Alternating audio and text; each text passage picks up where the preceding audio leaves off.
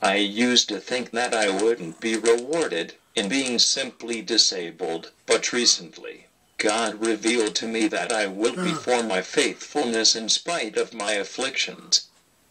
This is exciting. For he allowed me to be born with cerebral palsy, knowing that I would touch many people with his great love.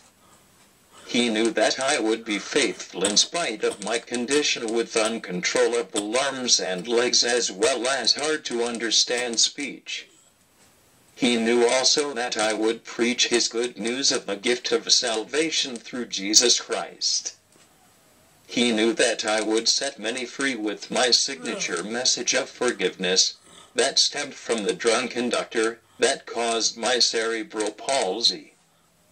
Yes, life hasn't been easy with this condition with many trials that has come with it. I take full delight in James 1 verse 12 that says, "Blessed is the man who endures trials. For when he is approved, he will receive the crown of life which the Lord has promised to those who love him." You will also be rewarded if you endured the trials with honor. This calls for a big hallelujah. Hallelujah.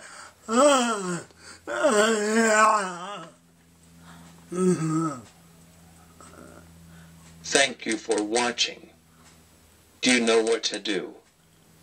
If you liked this video and would like to see more, please like it and subscribe to my channel to watch others that I have available. My next one will be next Friday. So, look out for it.